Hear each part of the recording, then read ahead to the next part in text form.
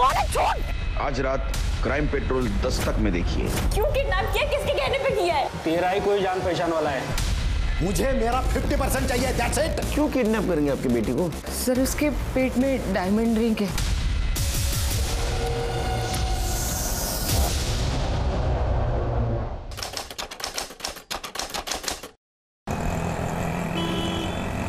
और यहां से निकलेगा धुआं। खेलो खेलो खेलो, शाबाश शाबाश, ऐसा ही बनाते रहो।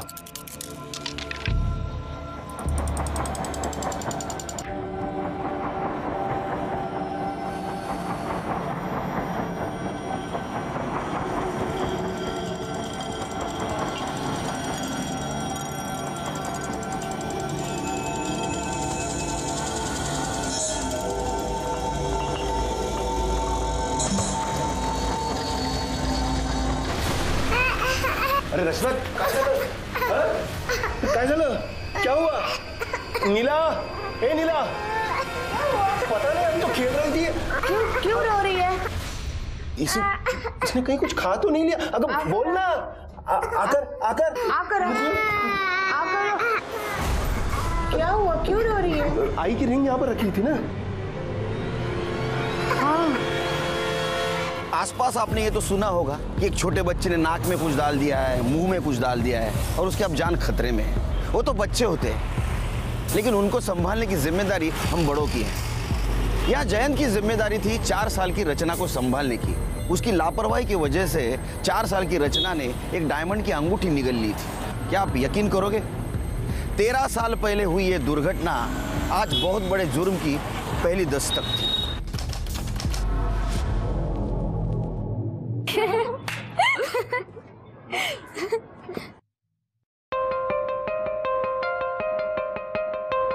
हाय, क्या बात है गॉर्जियस, आज तो तू बड़ी हॉट लग रही है। कुछ नई बात बता। I know I am hot.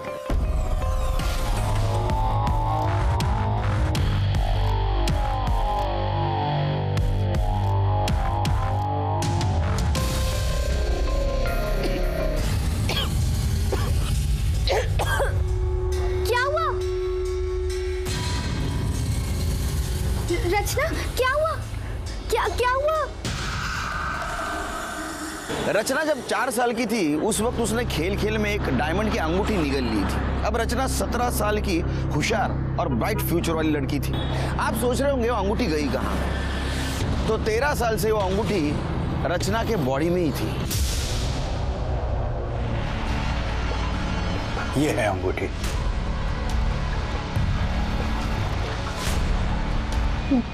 Diamond ring मेरे स्टमक में कैसे? बेटा वो बचपन में ना तुमने गलती से निगल ली थी। डोंट वरी, उस वक्त तुम छोटी थी तो तुम्हारे ऑर्गन्स डेवलप नहीं हुए थे। उस वक्त सर्जरी करके अंगूठी निकालना तुम्हारे इंटरनल ऑर्गन्स के लिए डेंजरस था, लेकिन अब तुम बड़ी हो चुकी हो। बस एक छोटी सी सर्जरी होगी और अंगूठी बाहर।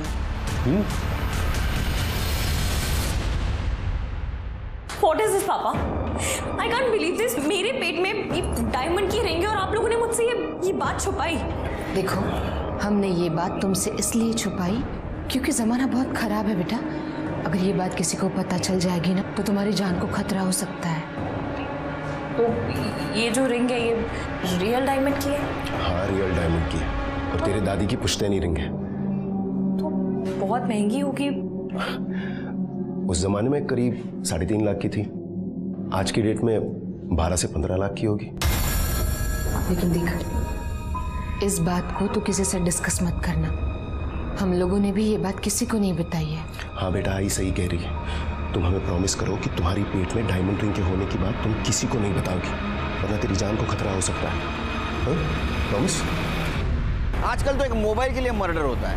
रचना के पेट में तो 12-15 लाख की डायमंड रिंग थी। क्या ये 12-15 लाख की डायमंड रिंग किसी क्राइम की वजह बनने वाली थी? नहीं, वैसे घबराने की कोई बात नहीं है। माइनर सर्जरी है जी, वो किडनी में से पथरी निकालना है। जी, लेकिन क्या है कि ऑपरेशन है तो फिर पैसे तो लगते ही है ना, इसलिए मैं आपसे रिक्वेस्ट कर रहा हूँ कि प्लीज़ मेरे ड्यूज जो है वो क्लियर कर दीजिए। जी, थैंक यू। तो दिखा देना अपने औकात। रचना का ऑपरेशन करके उसके पेट में से अंगूठी निकालने वाले हो, मुझे बताया तक नहीं। भाऊजी, ऑपरेशन अब तक हुआ नहीं है, हम लोग आपको बताने ही वाले थे। मैं तुम दोनों को अच्छी तरह से पहचानता हूँ। जब मुझे पैसों की जरूरत थी तो इसका ऑपरेशन नहीं किया। अरे कैसे करवाते ऑपरेशन? मेरी बेटी की जान को खतरा था। अरे मेरी बेटी की जिंदगी बर्बाद हो गई, उसका क्या? उस वक्त मैं अगर मेडिकल कॉलेज में पैसे भरता तो आज मेरी प्रिया डॉक्टर रहती। हाँ, तो मैं उस वक्त 3.5 लाख रुपए देने के लिए तैयार था। पागल समझा है क्या मेरे को? पागल समझा है? गया वो जमाना 3.5 लाख का। अभी उस अंगूठी की कीमत कम से कम 15 लाख तक तो होगी। मुझे मेरा 50% चाहिए, दैट्स इट। भाऊजी, थोड़ा सोच समझ के बात कीजिए ना। जरूरी है यूं चिल्ला चिल्ला के सबके सामने बात करना? मुझे कोई फर्क नहीं पड़ता, मुझे मेरा पैसा दे दो, मग तुमचा थोबाड पण बघायचा नाही मला।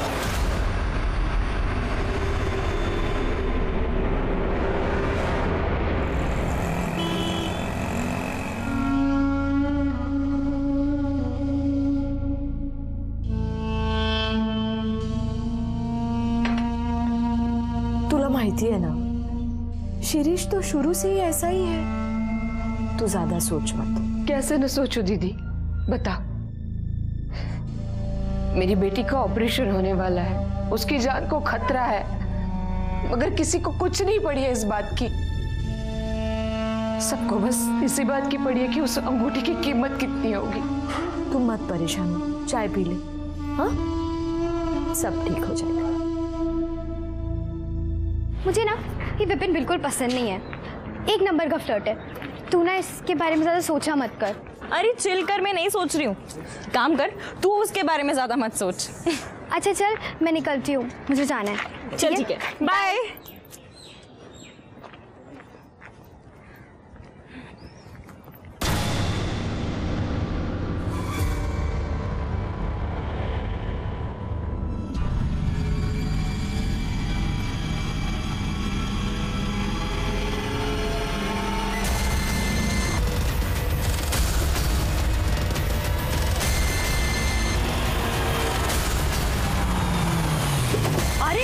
पागल हो क्या तुम लोग? दिख रहा? अरे कौन है? छोड़ छोड़ मुझे, छोड़ छोड़। कौन है तुम लोग?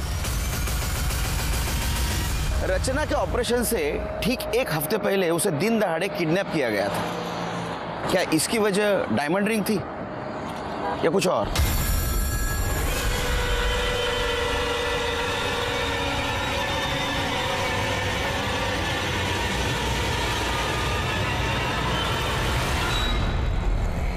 हाँ, निकालो निकालो, कुछ अच्छा बना खाना खाने के लिए। हाँ नहीं, हाथ से बनाओ, होटल में से मत मंगाओ। सर हमें आपकी हेल्प चाहिए सर। सर प्लीज हमारी मदद कीजिए।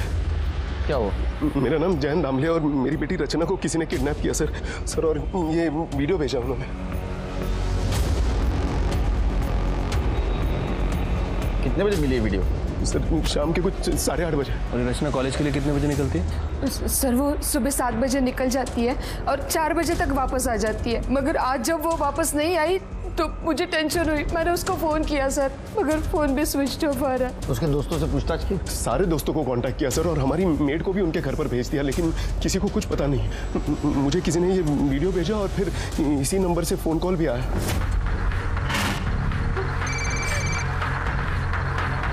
हेलो, बेटी का वीडियो देख लिया? अब 5 लाख का इंतजाम कर ले, और अगर बेटी से प्यार है तो पुलिस से कांटेक्ट करने की गलती मत करना।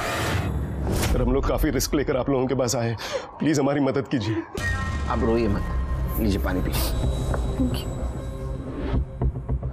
जिसका आपको कॉल आया था उसकी आवाज पहचान सकते हैं आप? नहीं सर। किसी के ऊपर शक यानी किसी के साथ दुश्मनी? ऐसा तो कोई भी नहीं है सर। फिर क्यों किडनैप करेंगे आपकी बेटी को? पेट में सर, उसके पेट में डायमंड रिंग है। क्या?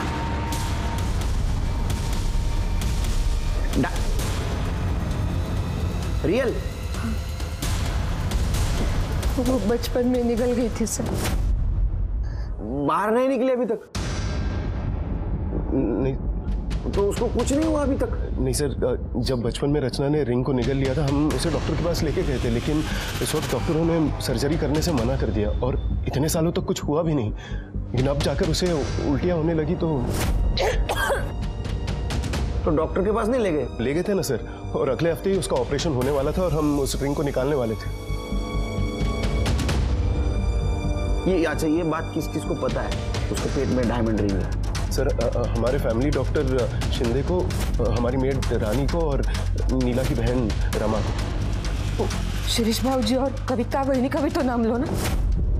हाँ लेकिन वो तो डायरेक्ट फैमिली हुए ना, और वो रचना का किडनैप क्यों करवाएंगे? और वैसे भी जितना रिंग हमारा है उतना उनका भी है। जितना रिंग तुम्हारा है उतना उनका कैसे होगा? सर वो रिंग मेरी खुद की नहीं थी, वो मेरी माँ की पुश्तैनी रिंग थी। क्या कीमत होगी रिंग की? सर आज की डेट में 15 लाख से कम नहीं होनी चाहिए। 15 लाख? जी सर रिंग की कीमत है 15 लाख और रैंसम के लिए सिर्फ मांगे गए हैं 5 लाख। किडनैपर इतने पागल नहीं है, वो तो 20-25 लाख आराम से मांग लेंगे। इसका मतलब किडनैपर को पता नहीं है उसके पेट में डायमंड रिंग है। उन्होंने तो सिर्फ 5 लाख ही मांगे।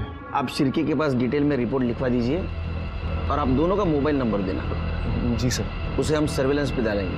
अगर वो किडनैपर का वापस फोन आया तो हमें पता चलेगा, उसको हम पकड़ सकेंगे। सर कुछ भी करके मेरी बेटी को बचा लीजिए सर। फिक्र मत करो। चुप, देख शांति से रह, चिल्लाने से कोई फायदा नहीं है। हमें हमारे पैसे मिल जाने के बाद हम छोड़ देंगे तेरे को। क्यों किडनैप किया? किसके कहने पे किया है? तेरा ही कोई जान पहचान वाला है, उसी ने सुपारी दी है तुझे उठाने की। कौन है? सोचती बैठ, रात अच्छे से कटेगी। चल रहे। प्लीज खोल दो प्लीज। अरे छोड़ दो please.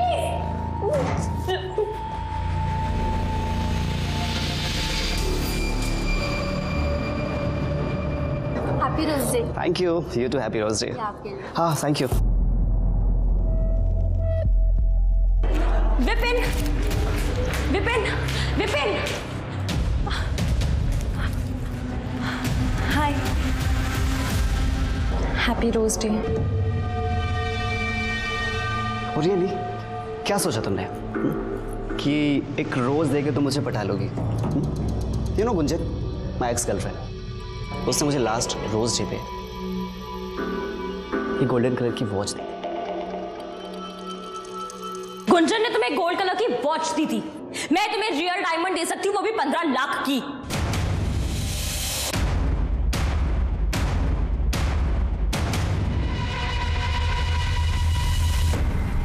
Do you even know कि 15 लाख में कितने जीरो होते हैं? ये तुम्हारी रिंग ना 15,000 की भी नहीं है, और ये चीप स्टफ अपने पास रखो। डायमंड की रिंग मेरे फिंगर में नहीं, मेरे स्टमक में है, जो कि बहुत जल्दी निकलने वाली है। और 15 लाख में कितने जीरो होते हैं ना, ये मुझे अच्छे से पता है। Do you know what? You really don't deserve it. और तुम्हारी और गुंजन की रिलेशन की रियलिटी ना मुझे बहुत अच्छे से पता है। तुम दोनों की लास्ट फाइट की वीडियो है मेरे पास।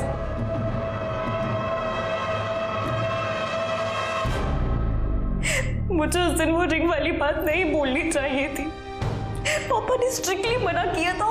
तुम हमें प्रॉमिस करो कि तुम्हारी पेट में डायमंड रिंग के होने की बात तुम किसी को नहीं बताओगी। काव्या, जब रचना की किडनैपिंग हुई तुम उसके साथ थी ना, तो तुमने तो किडनैपर्स को देखा होगा। नहीं सर, उसका घर ना अलग डायरेक्शन में और मेरा घर अलग डायरेक्शन में, इसीलिए मैं अलग डायरेक्शन में चली गई थी। अच्छा, हमने सुना है कि तुम रचना की बेस्ट फ्रेंड हो, तो रचना की इस कॉलेज में किसी कोई दुश्मनी, कोई झगड़ा, कुछ पता है तुम्हें?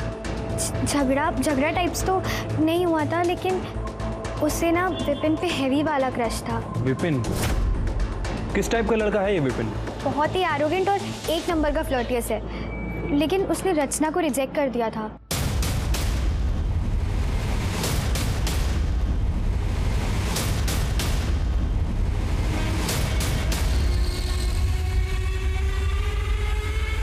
मतलब 2 लड़के थे, एक लड़का गाड़ी चला रहा था और दूसरे लड़के ने रचना को किडनैप किया। लेकिन ये फुटेज में नंबर साफ साफ नहीं दिख रहा है। अगर ये गाड़ी का नंबर साफ साफ दिख जाता तो केस यहीं सॉल्व हो जाता सर। पता चल जाएगा शिरके। एक काम करो, इस रूट पे जितने भी सीसीटीवी है उसका फुटेज चेक करो, उसमें नंबर भी कैप्चर हुआ होगा और ये कौन से रूट पे गया वो भी पता चल जाएगा। वैसे सर मैंने इस गाड़ी की डिटेल्स पेट्रोलिंग टीम को शेयर कर दी है। अगर ये कोई सिक्योरिटी चेक या टोल नाका क्रॉस करने की कोशिश करेंगे तो वहीं पकड़े जाएंगे। अच्छा, इस रचना का फोटो और रैंसम कॉल जिस नंबर से आया था उसका कुछ पता चला? हाँ सर, उस आदमी की डिटेल्स तो मिल गई है, लेकिन उस आदमी का कहना है कि कुछ दिन पहले उसका मोबाइल चोरी हो गया था और उसने उसकी FIR रिपोर्ट भी करवाई थी। फिर से कोई रैंसम कॉल? नहीं सर, वैसे हमारी एक टीम उसे कंटिन्यू मॉनिटर कर रही है। ये रचना के कॉल डिटेल्स और मोबाइल लोकेशन का क्या हुआ? सर, फ़ोन कंपनी जल्दी उसका डेटा हमसे शेयर करेगी। वैसे अभी तक हमारे पास जो डेटा है उसके हिसाब से रचना को 1:35 पर किडनैप किया गया और तकरीबन 1:37 पर उसका फ़ोन स्विच ऑफ हो गया। पता नहीं शिरके, मुझे ये मैटर कॉलेज का कम और डायमंड और फैमिली का मैटर ज़्यादा लगता है। ये काम कर दे, ये रचना के माँ बाप से मिलकर ये डायमंड की हिस्ट्री डिटेल में पता कर दे। तुम फिर आ गई। तुम्हें कितनी बार कहा कि मुझे तुम्हें कोई इंटरेस्ट नहीं है, समझी? देखो, मुझे भी तुममें कोई इंटरेस्ट नहीं है और आई कोई क्रश है तुम पे। गुंजन मेरी बहुत अच्छी फ्रेंड थी और उसने मुझे तुम्हारे बारे में सब कुछ बताया। बस इसलिए तुमसे दोस्ती करके तुम्हें एक्सपोज करना चाहती थी। लिसन, तुम्हें जो करना है वो करो, समझी?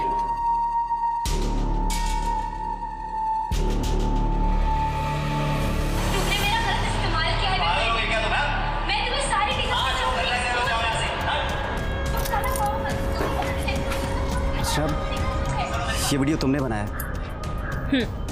देखो, ये वीडियो ना डिलीट कर दो।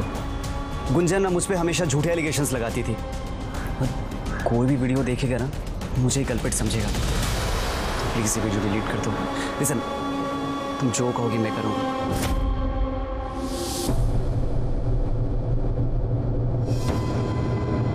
आपका भाई शिरीष और उसकी पत्नी कविता आपके साथ नहीं रहते? नहीं सर, वो पुणे में ही है, लेकिन वो लोग अलग रहते हैं। अरे, आपने तो उस दिन पुलिस स्टेशन में कहा था एकदम फैमिली जैसे। क्या फैमिली जैसे? उनसे अच्छे तो हमारे 100 दुश्मन हैं। अब क्यों चुप है आप? संगत का नहीं, आपके भाई ने क्या किया उस दिन आके? क्या किया था?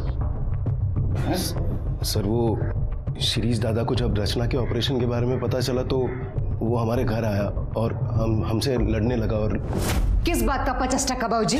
हाँ, 13 साल से मेरी बेटी दर्द में है, तेव्हा नहीं आली तुम्हाला आठवण? हाँ, आणि आज जब ऑपरेशन की बात निकली तो दौड़े दौड़े चले आए।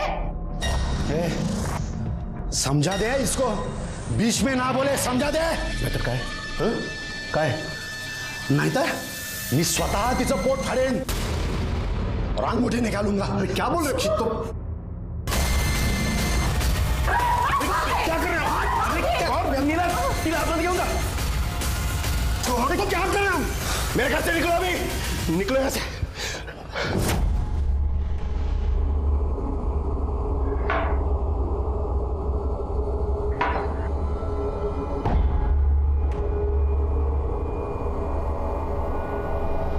सर, मैंने रचना के रूम की तलाशी ली, लेकिन कुछ खास नहीं मिला। बस अब मुझसे और बर्दाश्त नहीं होता। अगर मेरे रच्चू को कुछ हो गया तो मैं अपने आप को कभी माफ नहीं कर पाऊंगी। आप मेरे गहने बेचो, उससे 5 लाख रुपए आएंगे और मेरी बेटी को घर ले आओ। नीला, रडू नकोस, पुलिस हमारे साथ है, रचना को कुछ नहीं होगा। शिरके, ये रचना डॉक्टर शिंदे को मिल के आई, उसके बाद में उसने किस किस को कॉल किया जरा पता लगा। उनका कॉल ड्यूरेशन और मोबाइल लोकेशन निकालो। एक बात समझ में नहीं आ रही है, वो क्लिनिक में जाके आई, उसका ऑपरेशन होने वाला है, ये बात तो सिर्फ घर वालों को पता थी, शिरीष को कैसे पता चला? सर, मैं मिलता हूँ शिरीष से। हो सकता है कि रचना की किडनैपिंग में शिरीष भी इन्वॉल्व हो। ये भी हो सकता है कि ये डॉक्टर शिंदे और ये शिरीष, ये दोनों आपस में मिले हुए हो भी सकता है, नहीं भी। लेकिन एक बात तो साफ है, अगर किडनैपिंग रिंग के लिए है तो रचना के जान को खतरा है।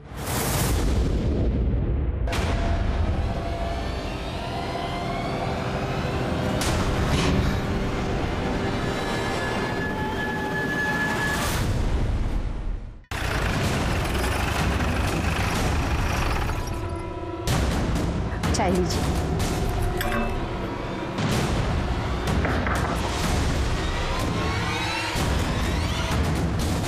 मिस्टर शिरीष जी, आपके घर का सर्च वारंट है हमारे पास। बगात मत दे। हो सर।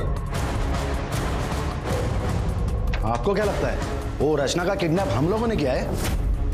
क्यों, नहीं लगना चाहिए क्या? आप तो चाकू से रचना का पेट काट के रिंग निकालने की कोशिश कर रहे थे। अरे सर वो तो मैंने गुस्से में कहा था। मैं तो बोलूं साहब, ये किडनैपिंग ना जयन भाऊ और नीला बहनी का नया ड्रामा है। जयन भाऊ ने जानबूझकर तमाशा खड़ा किया है और रचना को कहीं बाहर भेज दिया है। एक नंबर के लालची है दोनों हस्बैंड वाइफ। अंगूठी अकेले हड़प करना चाहते हैं। सर पूरा घर चेक किया पर कोई नहीं मिला। परसों 1 बजे से 3 बजे के बीच कहाँ थे आप? यहीं पे थे सर, घर पे ही थे। आपका नंबर दो। लीजिए 9967। जब तक इस केस की इन्वेस्टिगेशन चल रही है शहर से बाहर मत जाइए।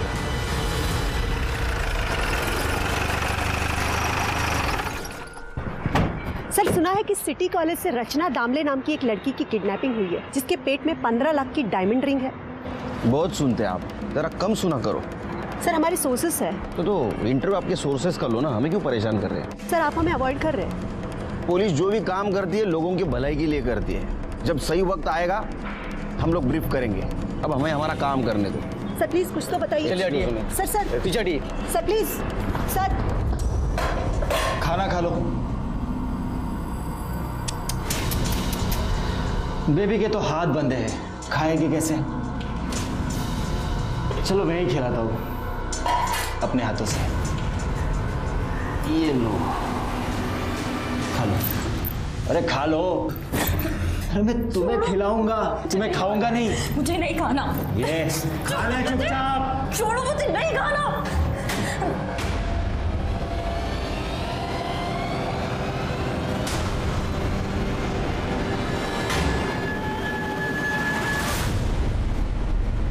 तुझे बोला था ना उसके हाथ खोल देना और खाना खाने के लिए बोलना। अगली बार से कोई बदतमीजी की ना तो मुझसे बुरा कोई नहीं होगा, समझा?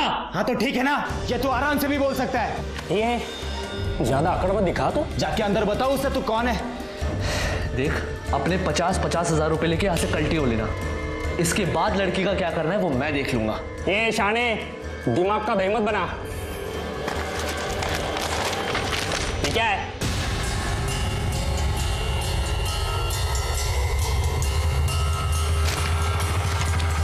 आयला, ये लड़की के पेट में तो 15 लाख की अंगूठी है। तुमने हम लोग को समझ क्या रखा है बे? हाँ? अब अंगूठी के बराबर 3 हिस्से होंगे, समझा?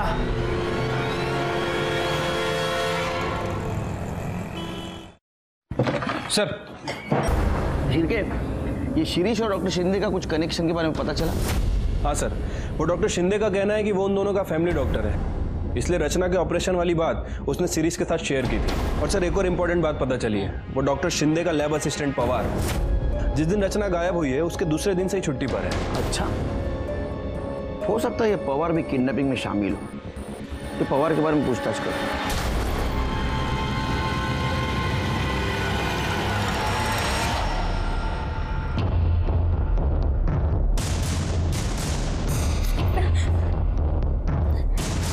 कौन है तू?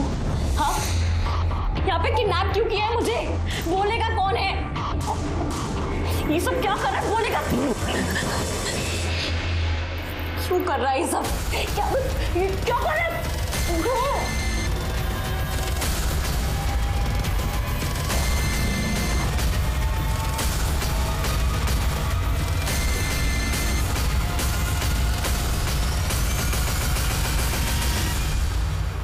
ना ही जमणार, काम खूप है। चल फोन ठेव। सर आइए। सर एक काव्या इंदुलकर है, रचना की बेस्ट फ्रेंड। रचना ने इनके साथ एक वीडियो शेयर किया था सर। एक लड़का है विपिन दाभोलकर, हमारी कॉलेज में ही है। रचना उसे पसंद करती थी और हमारी कॉलेज में उसकी एक्स गर्लफ्रेंड भी थी। उन दोनों का झगड़ा हुआ था, उसी का ही वीडियो है। एक्चुअली सर विपिन की गर्लफ्रेंड ने बाद में सुसाइड कर लिया था। देखो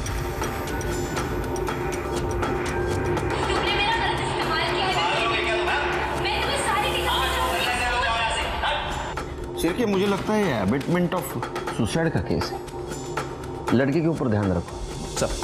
सर मुझे लगता है कि विपिन ने ये किया है क्योंकि उसे पता था कि रचना के पास ये वीडियो है और वो उससे बहुत गुस्सा था इस बात के लिए। ठीक है, तुम जाओ, जरूरत पड़ी तो बुलाएंगे तुम्हें। सिर के वो काम वाली बाई का नाम क्या बताएं? रानी सर। उसके बारे में पता किया? सर रानी का नेचर कुछ ठीक नहीं लग रहा है। उसे अपने बेटे के लिए किसी प्राइवेट कॉलेज में एडमिशन कराना है और उसके लिए उसे तकरीबन 15 लाख रुपए की जरूरत है। अच्छा। अब सर वो ठहरी काम वाली बाई 15 लाख कैसे अरेंज करेगी? मतलब तुम्हारा कहना ऐसा है कि रानी ने रचना को किडनैप करवाया होगा? हो सकता है सर, क्योंकि रानी को पैसों की तो जरूरत है। उसने सोचा होगा कि रचना को किडनैप करते हैं और रैंसम में 5 लाख रुपए की डिमांड करते हैं और बाकी के पैसे उसके पेट में जो डायमंड रिंग है उसे बेच के अरेंज कर लेगी। उसको और उसके पति को बुलाओ। साहब, रचना बेबी तो हमारी बेटी है, उसका हम लोग किडनैप कैसे? किडनैप नहीं करते तो 15 लाख रुपए नहीं मिलते ना। बच्चे की एडमिशन करनी है ना इंजीनियरिंग को। वो तो बच्चे की जिद थी साहब, क्या करें, हम अपने गांव की अपनी सारी जमीन बेच रहे हैं ताकि उसके एडमिशन के लिए 15 लाख रुपए इकट्ठा कर सके। जब गांव की जमीन बेची जाएगी तो हमें इन्फॉर्म कर देना। हाँ। भागना नहीं पुणे से। नहीं। और गए तो बच्चे का फोटो और मोबाइल नंबर भी देके जाना। साहब हम कहाँ भागेंगे साहब, जब रचना बेबी के बारे में मुझे पता चला तो मैं बाबा से वो विभूति लेकर आई और मैंने मैडम को दी थी।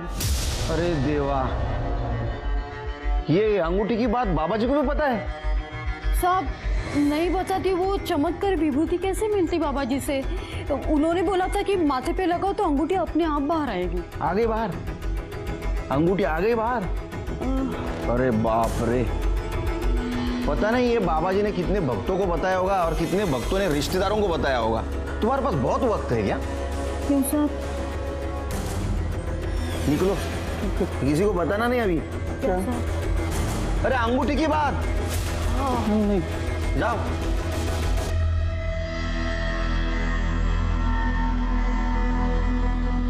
सिर के सर, इन पे ध्यान रखो, इनके कॉल रिकॉर्ड चेक करो। ठीक है सर। पता करो जमीन की बात सच है या नहीं है। इनके बेटे की भी कॉल रिकॉर्ड चेक करो। वही तो ये भी देखना पड़ेगा ये बाबा जी इसमें इन्वॉल्व है या नहीं। ये विपिन दाभोलकर का कुछ पता चला? सर अभी तक उसके बारे में कुछ पता नहीं चला, खबरी लोग अलर्ट पे हैं।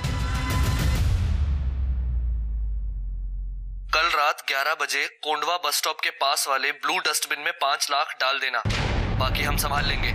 रचना का टेंशन मत लेना, वो सही सलामत सुबह तक घर पहुंच जाएगी। ठीक है, अब हम बताते हैं आपको क्या करना है। फोन का इंतजार करो। जी। सिर की कौन हो सकता है? कोई भी हो सकता है सर, वैसे मैंने अपने खबरियों को अलर्ट कर दिया है, सभी पर नजर रखे हुए हैं। कॉल लोकेशन चेक किया? हाँ सर। सर ये जो कॉल आया था ये चिंचवड़ से आया था और हमारी सस्पेक्ट लिस्ट में ऐसा कोई भी नहीं है जो चिंचवड़ में रहता है और ना ही कोंडवा में जहाँ फिरौती के लिए रकम मंगाई गई। ये किडनैपर बहुत शातिर है। अपनी टीम तैयार करो, इसे होशियारी से पकड़ना होगा। सिर के रैंसम कॉल यहाँ चिंचवड़ में आया था और उसने पैसा यहाँ मंगवाया कोंडवा में। जैसे किडनैपर कोंडवा से पैसा लेके निकलेगा हम उसके पीछे जाएंगे। हम लोग 2 टीम करेंगे, एक टीम में हम तीनों रहेंगे, बाकी टीम में तुम सब रहोगे। ओके?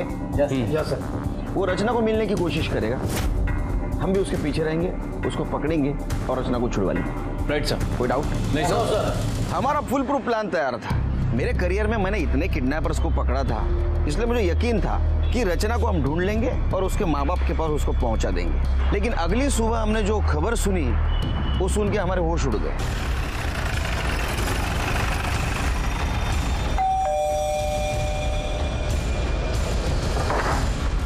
चलो, 5 लाख की बैग तैयार है। सर वो प्लान थोड़ा चेंज करना होगा। क्यों? फिर वो 5 लाख मैं हम लोगों को सुबह ही दे आया। दे आया मतलब? सर वो मेरी बात सुनिए, मैं वो 5 लाख जो है वो किडनैपर्स को दे आया आप लोगों को बिना बताए, क्योंकि कल जब मैं पुलिस स्टेशन से अपने दुकान पर लौटा तो मेरे दुकान वाले मोबाइल पर किडनैपर का कॉल आया।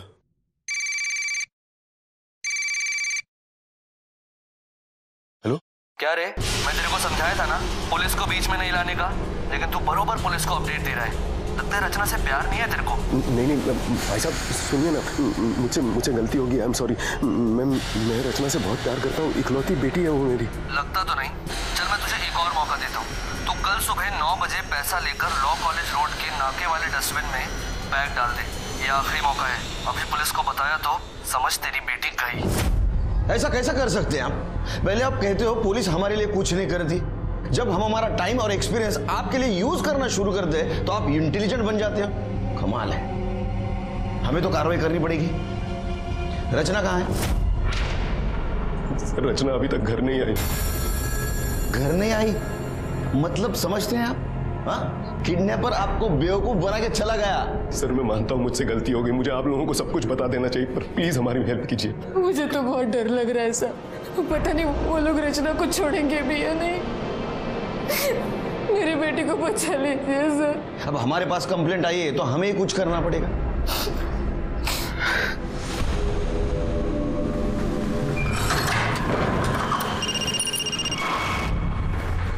हेलो, हाँ 3 लाख ले गए कुत्ते साले। मैं अभी ये सोच रहा हूँ कि डॉक्टर का क्या करेंगे, उसे कहाँ से देंगे पैसे? अरे आप पैसों की चिंता मत कीजिए डॉक्टर शिंदे, हम कैसे भी करके आपके पैसे दे देंगे, लेकिन काम रुकना नहीं चाहिए।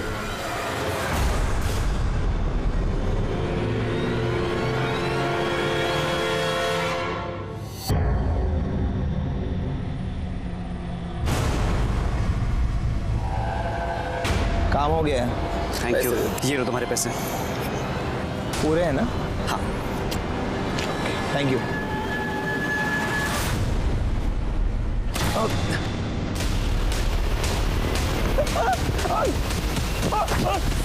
साहब मैंने कुछ नहीं किया।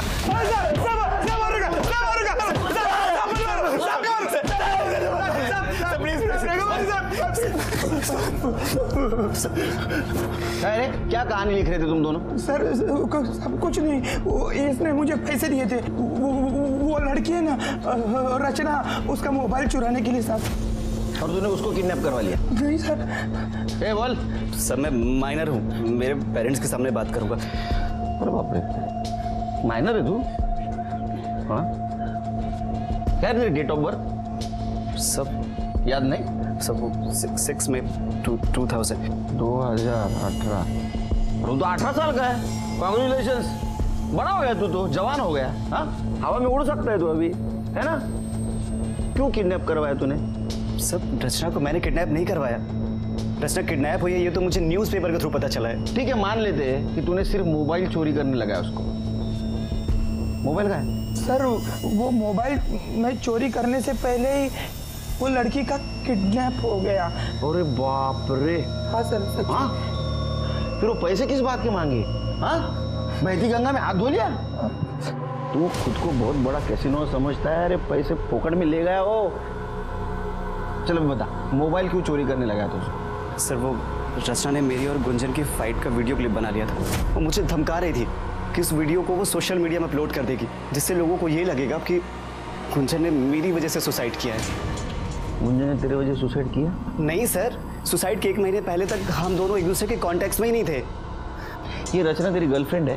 नहीं सर, हम दोनों कॉलेज मेट हैं। वो तो मेरे पीछे पड़ी थी, उसे तो मैंने कई बार अवॉइड किया सर। उसके पेट में डायमंड रिंग थी, पता था तेरे को? ये सर, उसने मुझे खुद ही बताया था। डायमंड की रिंग मेरे फिंगर में नहीं, मेरे स्टमक में है, जो कि बहुत जल्दी निकलने वाली है। हाँ, जैसे तूने इसको मोबाइल चोरी करने के लिए पैसे दिए, वैसे किडनैप करने के लिए पैसे दिए। नहीं सर, मुझे लगा वो झूठ बोल रही है। सर मैं क्रिमिनल नहीं हूँ, प्लीज जाने दीजिए। लगता तो नहीं। चिरके रचना मिलने तक इन दोनों को लॉकअप में रख। सर लेकिन सर जब कुछ किया नहीं सर, मैंने कुछ नहीं किया सर। मैंने सभी के कॉल रिकॉर्ड्स चेक किए हैं, लेकिन सर किसी के कॉल रिकॉर्ड्स में कुछ खास नहीं मिला। लेकिन ये जो शिरीष है, इसने ये डॉक्टर शिंदे से कई बार बात की है। तो ऐसा तो नहीं शिरके, अंगूठी को लेकर इन दोनों में कुछ खिचड़ी पक रही हो? शिरीष को लेकर आओ। इन सब में सबसे कमजोर कड़ी शिरीष है, सही मुंह खोलेगा। हाँ सर, मैंने फोन किया था। सर 13 साल से मैं इस डर में जी रहा हूँ कि जयंत तो अंगूठी का पैसा अकेला ना हड़प कर बैठे। लेकिन ऐसा तो नहीं कि रचना को तुमने ही किडनैप किया हुआ है और डॉक्टर शिंदे से ऑपरेशन करवा के वो अंगूठी खुद हड़पने का प्लान है? नहीं सर, मी असं कशाला करीन सर, ना ही मेरी इतनी हिम्मत है, ना ही मेरी इतनी औकात। सर मैं सच कह रहा हूँ, ये सब ना वो जयंत का नाटक है सर। जैसे मैंने आपको पहले बताया था, ये दोनों ने मिलके रचना को किडनैप किया होगा और चोरी छुपे वो अंगूठी निकालने वाले होंगे सर। इसलिए मैं डॉक्टर शिंदे के कांटेक्ट में था, ताकि जैसे ही वो अंगूठी निकले वो पहले मुझे आके बताए। मैं सच कह रहा हूं साहब।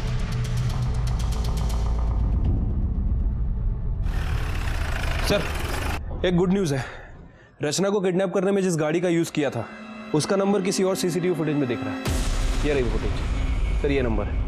सर की पता करो गाड़ी किसकी है।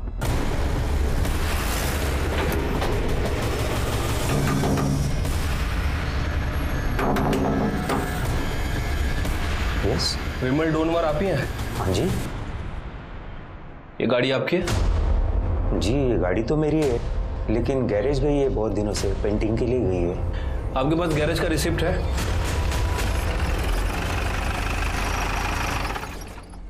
हाँ साहब, ये रिसिप्ट तो मेरे ही गैरेज की है। ये गाड़ी कहाँ है? सब वो मेरा आदमी सचिन है ना, वो ले गए। ले गया मतलब? ऐसे कैसे किसी कस्टमर की गाड़ी आपने अपने आदमी को दे दी? आपको मालूम है उस गाड़ी से अगर कोई जुर्म वगैरह हो गया तो आपका भी नाम आएगा। सब गलती हो गई, मगर क्या है ना साहब, वो सचिन को शिरडी जाने का था ना, और बाबा का नाम लिया तो मैं मना भी नहीं कर पाया। उसे गाड़ी ले गए कितने दिन हो गए? कुछ खोज खबर लिया आपने? वो सचिन का नंबर और फोटो दीजिए।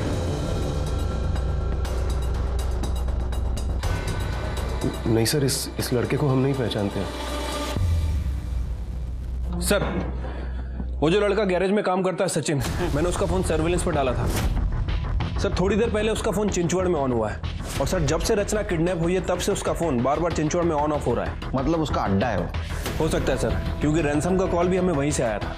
एक काम करो, जीपीएस पे मोबाइल लोकेशन ट्रेस करो, उसकी मदद से उस लड़के तक पहुंच सकते हैं।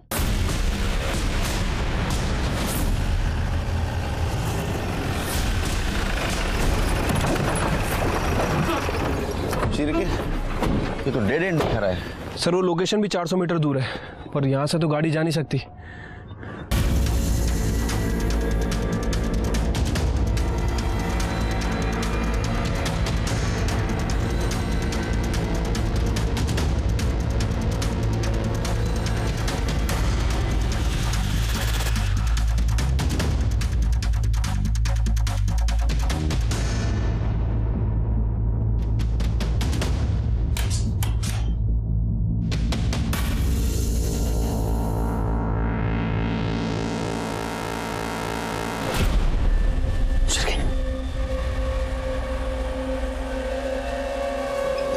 स्मेल आ रही है।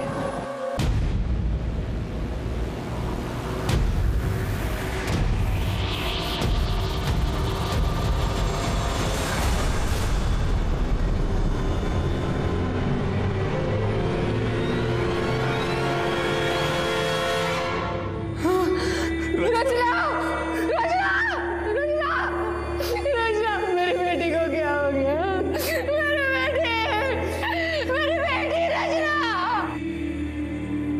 अभी तक इस केस में जो कुछ भी हो रहा था वो प्रेडिक्टेबल था, लेकिन अब मुझे बहुत गुस्सा आ रहा था। रचना इतने दिनों तक किडनैपर्स के पास जिंदा थी, लेकिन हम उसे ढूंढ नहीं पा रहे थे, और रचना की जान गई। कातिल हमारे इर्द गिर्द घूम रहा था, लेकिन उसे हम ढूंढ नहीं पा रहे थे, और मैंने फिर से शुरू से किडनैपिंग का फुटेज देखना शुरू किया। चिरके गाड़ी देखी, ये बाइक देखी, ये बाइक कंटिन्यूसली कार के पीछे। कार ने 2 बार टर्न लिया, लेकिन ये बाइक वो कार के पीछे ही है। अब एक काम करो, कॉलेज वाला फुटेज दिखाओ।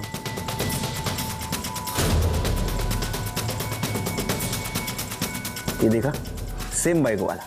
यहाँ लड़की का किडनैप हुआ है, बिल्कुल रिएक्ट नहीं हुआ, उसने हेलमेट तक नहीं उतारा। नंबर प्लेट पे जूम करो, क्या दिख रहा है?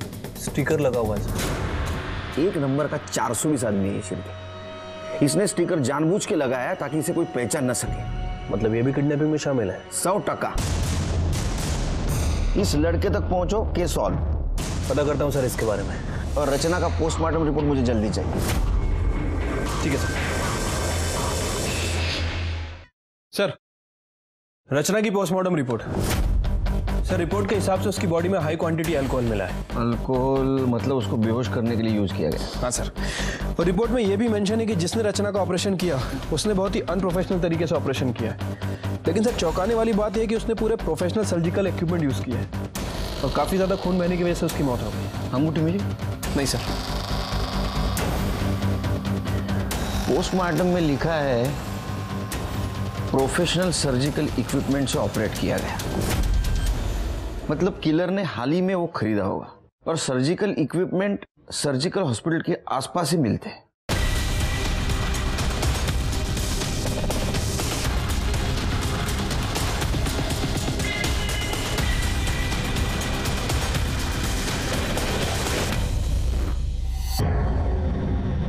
वॉच करो। ये देखिए सर, इसी ने सामान खरीदा है। कौन है ये? पता नहीं सर, रचना की फैमिली वालों से पूछते हैं। इसकी इतनी हिम्मत। साहब मैं इसको छोड़ूंगा नहीं। इसने मेरी बेटी को मारने से पहले एक बार तक नहीं सोचा। आपको कुछ करने की जरूरत नहीं, जो कुछ करना है हम करेंगे। उसका मोबाइल नंबर दो।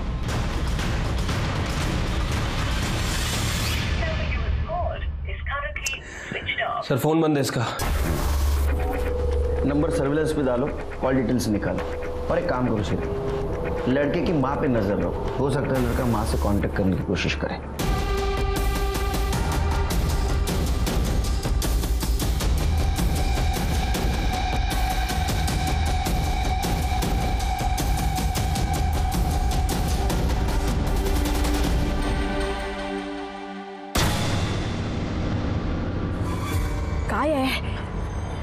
इतनी देर क्यों लगाई? कितनी देर से कॉल कर रहा हूँ, फोन क्यों नहीं उठा रही हो? कितने मिस कॉल पड़े हैं? अरे देवा,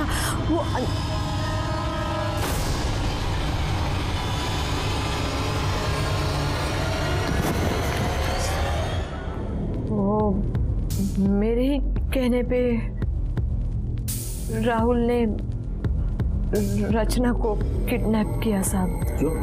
वो हमारे ऊपर बहुत कर्जा था, लेकिन हमने किसी के सामने हाथ नहीं फैलाया। हमारे रिश्तेदारों के सामने भी हमने कभी किसी बात का जिक्र नहीं किया। वो उस दिन नीला घर पे आई थी ना, तो उससे पता चला कि रचना के पेट में अंगूठी है 15 लाख की।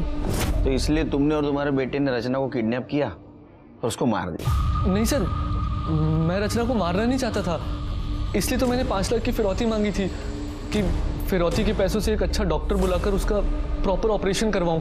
लेकिन सर मेरे साथ जो लड़के थे, सचिन और उसका असिस्टेंट, जिनकी गाड़ी हमने इस्तेमाल की थी उसकी किडनैपिंग के लिए, उनको अखबार में छपी खबर के जरिए पता चल गया कि रचना के पेट में 15 लाख की अंगूठी है। फिर जब फिरौती की रकम मिली तो उन दोनों ने उसमें से 3 लाख रुपए ले लिए। 20-25 हज़ार रुपये कुछ खाना पीना, सर्जिकल इंस्ट्रूमेंट्स और दारू में खर्च हो गए। ऐसे में जो कंपाउंडर मुझे डॉक्टर प्रोवाइड करवाने वाला था, वो भी पैसों की कमी की वजह से अच्छा डॉक्टर नहीं प्रोवाइड करवा पाया। उसके बाद सर मैंने रचना को 1 बॉटल विस्की पिलाकर बेहोश कर दिया, और जैसे जैसे कंपाउंडर ने बोला मैंने वैसा वैसे ही किया। लेकिन रचना का खून रुकने का नाम ही नहीं ले रहा था। इतना खून देख के मैं घबरा गया और मैंने जैसे तैसे उसकी बॉडी स्टिच कर दी। मुझे पता नहीं था कि ऐसे में रचना की मौत हो जाएगी सर।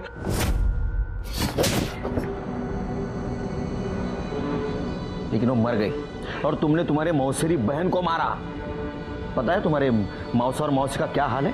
तुम्हारा क्या हाल होगा? तुम्हें तो पक्की फांसी होगी। तुम भी सड़ोगी जेल में, जिंदगी बदतर होगी मौत से बदतर। 4 साल की रचना ने गलती से डायमंड रिंग निगल ली थी, लेकिन उसको उसकी भरपाई 13 साल के बाद खुद की मौत गंवा कर देनी पड़ी। रचना की मौत बहुत बड़ी सीख है, क्योंकि अगर ये डायमंड रिंग वाली बात जितनी पॉसिबल हो सके उतनी छिपानी चाहिए थी, लेकिन घर बार सब तरफ फैल गई और वहीं से शुरू हुआ जुर्म की दस्तक का सिलसिला, जो रचना की मौत पे आके खत्म हुआ। इसलिए दस्तक की आहट को सुनो। मैं सीनियर इंस्पेक्टर सुनील केलकर अब सबसे विदा लेता हूं। फिर मिलेंगे अगले एपिसोड में। तब तक के लिए सतर्क रहिए, देखते रहिए क्राइम पेट्रोल दस्तक। मकसद बताना नहीं, बचाना है। जय Hind. For more updates, subscribe to our channel, click the show links and enjoy watching the videos.